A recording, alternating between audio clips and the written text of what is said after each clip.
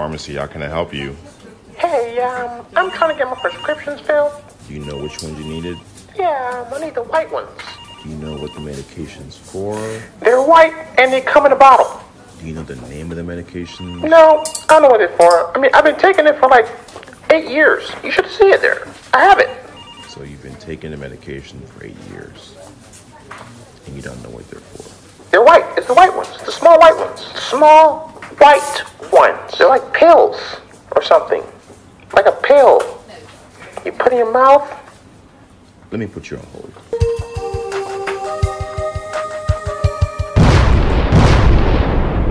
This is the OD Podcast. I'm your host, PHIT Pharmacist.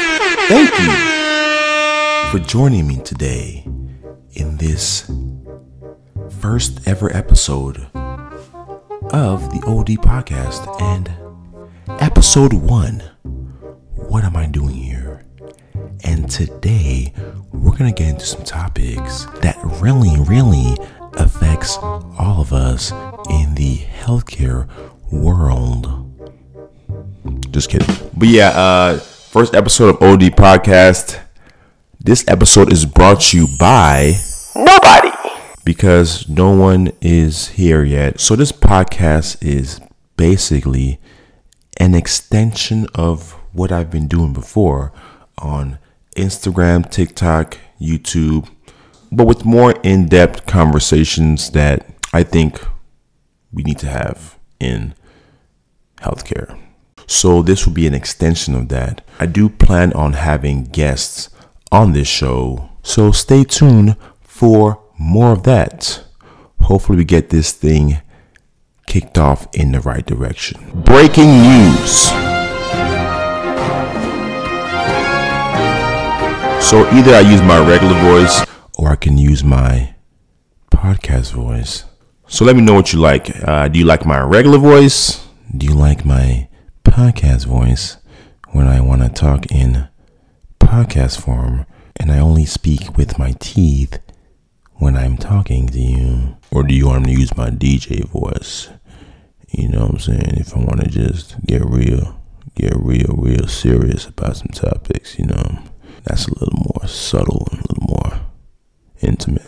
Let me know what voice you want me to use and I'll just be that person forever. Breaking news. Walgreens Pharmacy is set to close a significant number of stores this year. Read on Fox Business, it shows that Walgreens is closing a significant amount of, well, quote unquote, significant number of underperforming stores. This is a bad thing. It's not good. Is it good for community chains? Is it good for independents?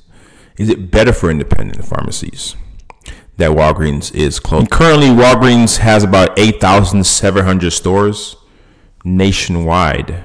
The CEO, Tim Wentworth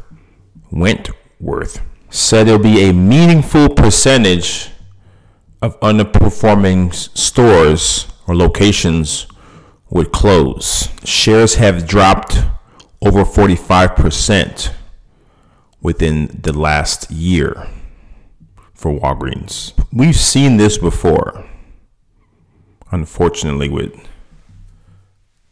these community pharmacy or quote unquote retail pharmacies. They close, they open up more, they buy out other companies. I'm just worried for the pharmacists and staff that work at these locations. Hopefully they can find they should be able to find somewhere else to go. Hopefully they do. And hopefully the stores that do take on the weight of some of these stores shutting down, they can have proper staffing and help, to carry the other burden that the other stores were holding. So that's one thing that I'm worried about. The staff that have to look for other place to work, and for the stores, the pharmacies in the surrounding area, able to pick up the slack, get proper help, take care of their business too. Is this bad for pharmacy? Is this bad for community pharmacy chains? Is this good for independents? We'll see. We'll see. Because it seems like this is becoming a trend for the community setting.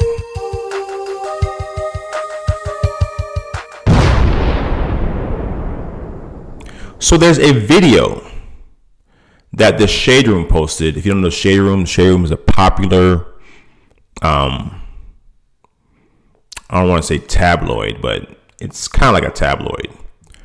It's a popular post platform on Instagram. They posted a video of a woman washing her groceries with soap and water in the sink. I mean, now, listen, I understand COVID happened. People were scared. People were disinfecting their groceries. But do you think it's still proper to do it now? Do you think we're in the clear that we don't have to do this anymore? I never did, even during COVID. I would clean my groceries with disinfectant wipes, Lysol wipes. You could find Lysol wipes at the time. But I would clean them with Lysol wipes. I wouldn't wash them like dishes in the sink. Now, this is a bit excessive for me. But after, taking a look back and just looking at it, I mean, seeing it from a distance, seeing it from the lens of 2020, seeing it from the lens of COVID-19 and the pandemic we went through, I understand it. I get it. But I'm not doing it. I'm not going that far. I don't have the time to do all of that. Now, I've seen, what people do with groceries. I see she has a carton of juice, washing it. You're just going to dissolve the carton away and it's going to melt in the fridge. So watch out for that. Things that you should wash from the groceries. Number 1, fruit. All fruit and vegetables. I always wash my fruits and vegetables. If you don't wash your fruits and vegetables, that's nasty. I'm sorry. Even before COVID-19, wash your fruits and vegetables. That's pre-pandemic. That's prehistoric. Wash your vegetables. Number 2, pots, pans, dishware, spoons, forks, all that stuff. Wash that stuff before you use it. Come on, wash those things. Because people test those things out for some reason. I've seen people putting spoons in their mouth at the grocery store. Spoons that they did not buy. I don't know why you need to test a spoon, but go figure. What else is it going to do? Really? Next on the list of things you need to wash, clothes. For the most part, clothes, if you're a thrifter, wash the clothes. I don't buy underwear unless it's in a pack, but you need to wash underwear when you buy them, and other clothing too. And I think that's it. What else you need to wash? Toothbrushes. Toothbrush. Did I say dishware? I said dishware. Plates, spoons, knives. Yeah, I said dishware already. It's off the top of the dome, y'all. There's probably more, but those are the main things you need to wash straight from the grocery store. Straight up, wash those things. And I think that's it. Anyways, make sure you subscribe to the channel. Thanks for listening, y'all. This is the first episode. I was trying to keep it short, not too long. Just keep it short right now. But we are going to have interviews. We're going to have guests on this show. If you want to be a guest, hit me up, DM me. If you know anybody you want to be on here, hit me up, DM me. I'm trying to get LeBron James on here. I'm trying to get Drake on here. I'm trying to get Kendrick Lamar on here one day. Like they say, you aim for the stars. Aim for the stars and you'll land in the clouds. Or is it aim for the moon and you'll land on the clouds? Well, you got to aim high. Just aim high. And eventually, one day you'll be tuning in. I'll be like, hey guys, special guest today, LeBron James. Or Bronny James or somebody, I don't know, somebody that's famous. Oprah. Barack Obama. Hey Barack, man, if you want to be on here, open invite. Michelle Obama. Boy, if you don't get... It's open invite for LeBron, Barack Obama, Michelle Obama, Drake, Kendrick Lamar, Oprah Winfrey. Yeah, open invite. So if you want to be a guest, let me know. Hit me up.